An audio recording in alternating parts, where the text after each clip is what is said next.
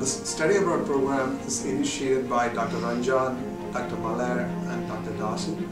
And in this summer, we took students from the College of Veterinary Medicine all the way from here to Madras Veterinary College in Chennai in India. We also have students from Madras Veterinary College who came here during October. I knew that this would be a great opportunity for me to learn about how veterinary medicine is practiced in the United States. My goal while I am here is to learn as much as I can to become a good doctor. Watching the students and doctors just talk to the clients over here, it amazes me.